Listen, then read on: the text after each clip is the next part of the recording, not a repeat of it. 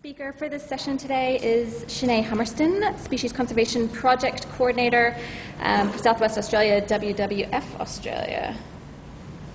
And now I just have to find things. There we go.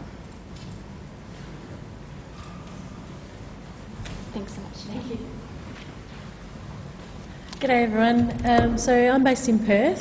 I work for WWF. I'm as you said, Species Conservation Project Coordinator for Southwest Australia. Now that's a big mouthful, but basically it's my job to develop conservation projects and pull partners together to seek funding and really make things happen on the ground. And the key to success really is partnerships. I always start by talking to partners and seeing where the synergies are between what they're trying to achieve and what I'm trying to achieve, and seeing how we can work together. And of course, if everybody can contribute a little bit, then we can use that, put that together and use that to leverage a lot more funding and make things happen. So the Rare Flora Search and Rescue Project, partnering with community volunteers, is a partnership project between WWF, the community, the Wildflower Society of WA and the Department of Biodiversity, Conservation and Attractions. I had to think about that because they keep changing their name. So I'll just call them DVCA throughout. So most of my slides are just photos of people in action actually doing the project. So that's some volunteers from the Jurien Bay group. So why are we doing this project? Well, the southwest of WA is a biodiversity hotspot. It's a centre for plant diversity. We've got incredible amounts of amazing wildflowers, and there's still a lot we don't know anything about. So there's about 1,000 species on the state lists of data deficient species that are the top two priorities, priority 1 and 2 species, meaning that they are considered to be rare and poorly known. They're only known from one or a couple of populations worldwide, but they're not protected. So we haven't done enough searching to know, if they are rare and endangered or not. And this project is really about getting citizen scientists on board to help us to really go through that list and work out what's rare, what do we need to be protecting, what's actually more common than we think but nobody's ever looked for it, and to try and sort out that process. And basically, because all of us have a funding issue, there's so much conservation work that needs to be done. We need to be making sure that we're spending the money in the right place. And also, before any of these species can be protected, be nominated for listing under the EPBC Act, we need to show enough evidence that enough search has been done. Some of my volleys from Jurien Bay having a fantastic time. These ladies crack me up. It's always wonderful to get out in the field with them. So I started with a pilot project for this project, and just worked with the Jurien Bay Regional Herbarium Group. The herbarium groups were set up a long time ago when the WA Herbarium really wanted people out there just collecting everything that was around, and the herbarium can no longer process those records. So there's a lot of these groups sitting there that are still keen, but they don't really have a direction. So our idea was to tap into those groups as well as others. So that was where we started. So the volunteers in this group actually didn't have very much botanical knowledge at all. So I spent quite a long time working with them, going through characteristics of the target plants that we were searching for so that they would know how to find them, and also just teaching them the basics of how to search thoroughly so that we could definitely mark those areas off as being searched, and we provided them with equipment and support.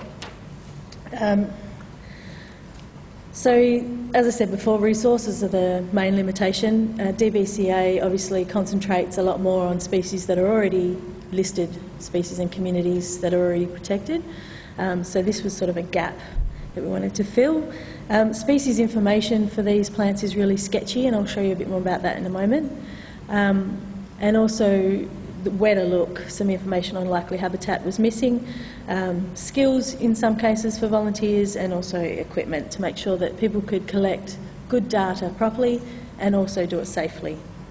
So we've got this really awesome resource in WA called Flora. And this is run by the WA Herbarium, and this is an example of a common species. So you can see you've got photos of different parts of the plant, you've got information, well, you might not be able to read that, but anyway, you've got information about, you know, that it's how tall it is, when it flowers, what colour the flowers are, what soils you might find it on, and even a brief scientific description. So that's what we'd like to see.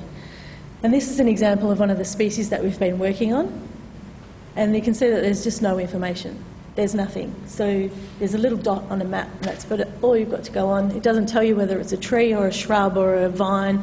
It doesn't tell you, you know, where you might find it, what soil, what it looks like, not even a photo.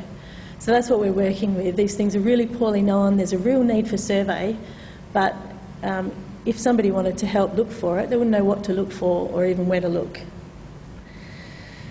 So from what we learned in the pilot, you know, more information is needed. There's so many species that we need to get information together for and get that out to our volunteers. More specific search locations help. So in the pilot, DVCA did some likely habitat mapping for us, which was fantastic. But we found with a small community group that was still a little bit nervous, didn't have the confidence, it was much better for us to really pick out exact small locations and give them a list, so that then once they got going and built up their confidence, they could just go out every second weekend and start looking for these things, and that worked well. Recording information was still a problem, so we had given the group GPSs and, you know, data sheets and things like that, but there was still this sort of transfer of information to the Flora conservation officers in the regions, and then there wasn't really a good database for where this information could sit, especially if they didn't find anything. There was nowhere for that nil find information to sit, and so things were just sitting in people's files or on computers and that sort of stuff. So we needed to make sure we're making the most of search effort. And it's a big area and there's a lot of plants to look for, so we needed some more help. So thanks to a large grant from the state NRM Community Capability Grants in Western Australia, we scaled the project up. So we increased the area that we covered. We're now working in the Leisure Sand Plains, the Esperance area and the Eastern Wheatbelt areas. And to meet the skills gap that we had, and so that we could get some more, get more done with less effort, because we didn't have, you know, the resources, we sent out an EOI and specifically called for volunteers that had botanical experience. And we thought we might have to, you know, advertise a bit, but it was the opposite. We were flooded with keen volunteers, which was awesome. So we were aiming for 50 volunteers, and yeah, we currently have 105 volunteers registered for the project, and most of them are botanists or retired botanists, and a lot of them are working with other groups of people, so they're being the sort of instigator, I guess, and holding things together and teaching other people as they go along. So there is a little bit of an issue with threatened species or priority species about sharing too much information, and I think part of that is the reason why it's lacking on the internet. So to combat that, we've created these fact sheets for each species, and we just really went through any information that was available, and for some there really wasn't much. So if there was a photo anywhere, we used that. We took scans of the herbarium specimens. We talked to expert botanists and, you know, people who knew people that had seen the plant, and just gathered any information together that we could, so that we could give our volunteers as much, you know, arm them with as much material as we could. And we also did some likely habitat mapping and included some of that specific site search information on there. So we've done that for 25 species, and we're working on another 25. So that covers the what and where.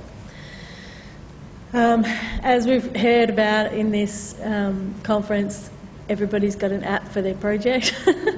So yeah, to collect the information in a more streamlined way, and to make sure that it was accessible for the future, DVCA actually adapted an existing collector tool app that they were using for other projects for us. And so using this app, we met a little bit of resistance, particularly from the older volunteers, about learning to to interface with something new, and I completely understand that. I'm absolutely technologically challenged, but even I could learn how to use this very quickly and easily, and with a bit of support, some classroom sort of training sessions, and then in the field support, all our volunteers have got on board with it, and found that it's actually a way quicker and easier process than to try to get the GPS to work and then recording everything and then trying to transcribe that into something else and getting somebody to put it somewhere useful. So this Collector Tool app, you can just draw on the screen where you've been, or you can use the GPS tracker to locate you. You can record nil find data, which was vital. You can record population polygons, and there's drop-down menus to record all the technical information. So volunteers could put in as much information as they could. And even some of the staff from DBCA have started to use this now because they think it's way easier than their systems. So that's really great. And you can also, they could even just do simple things about taking a photo of the plant, taking a photo of people searching, anything they wanted to, and all of that data was collected spatially and joined to that data, and it all sits, once they go back into Wi-Fi range, it all uploads and sits with the department's GIS system, so that in the future people doing research on these species, if they want to know where it's been searched or if they're looking at listing it, all that information is not lost and we're not wasting people's time. That's some staff from DBCA enjoying themselves, learning how to use the app. So what we've achieved so far, 77 volunteers participated in 50 survey events last spring. So probably should just say most of our flowering is within really 2 months in the southwest, so we need to be everywhere at once. So to have all those volleys on the ground was huge. We could really cover a lot more area.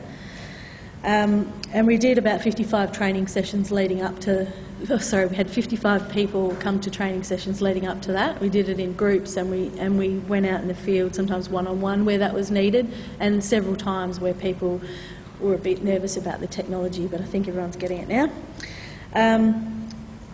So out of the 77 volunteers that actually actively participated, 44 people participated more than once, which is really what we want. We really wanted to give people all the tools and information and the skills and everything that they need to be able to continue to do this long term, because there's so much work needed. And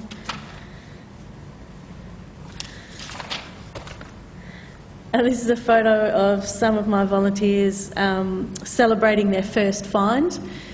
It was initially quite difficult to get volunteers to appreciate the importance of nil find data.